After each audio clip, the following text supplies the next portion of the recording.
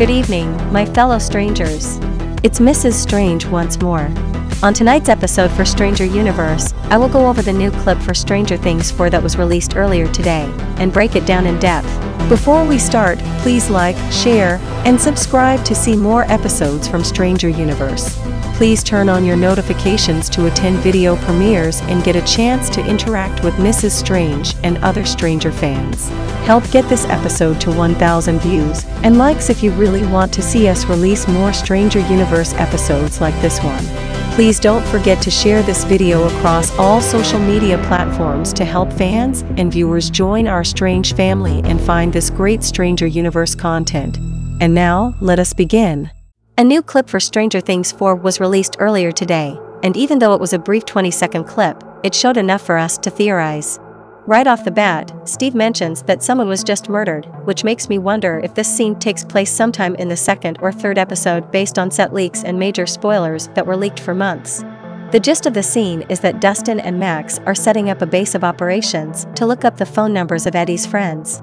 The term base of operations is a key point here because it's used to describe a location where a group of people always reunite to discuss plans and courses of action.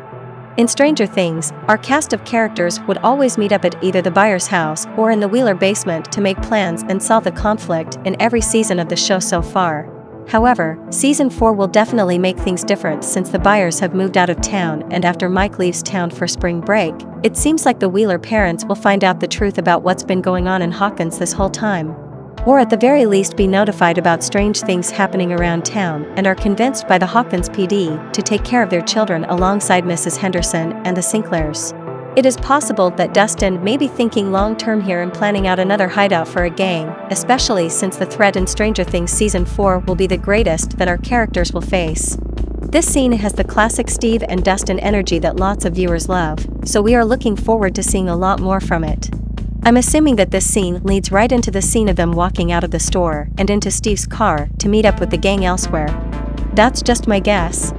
We also got a very short clip of Argyle, Jonathan, Will, and Eleven waiting for Mike to arrive on the place, as well as a leaked image of Millie reunited once again. It's interesting to see how Will's expression is different when he sees that Mike is definitely giving all of his attention to Eleven. Byler vs. Millie this summer 2022. We'll be seeing Stranger Things 4 in less than 36 hours, my fellow strangers. Here's hoping that it is the best season yet. Overall, super exciting times. And that is all that we have for today. What do you think about these new clips for Stranger Things 4? Today's special shout-out is for Cotton Candy Rats. Comment down below to become our next special Stranger Universe shout-out. And don't forget to follow us at Straniverse on Twitter and Instagram to stay updated with us every day. Don't forget to like, share, and subscribe to Stranger Universe. Please turn on notifications to never miss another Stranger Universe episode again. Help get this video to 1,000 views and likes if you really want to see us release more Stranger Universe episodes like this one. Don't forget to share this video across all social media platforms to help fans and viewers join our Strange family and find this great Stranger Universe content. This episode was brought to you by Mrs. Strange, and this is Stranger Universe.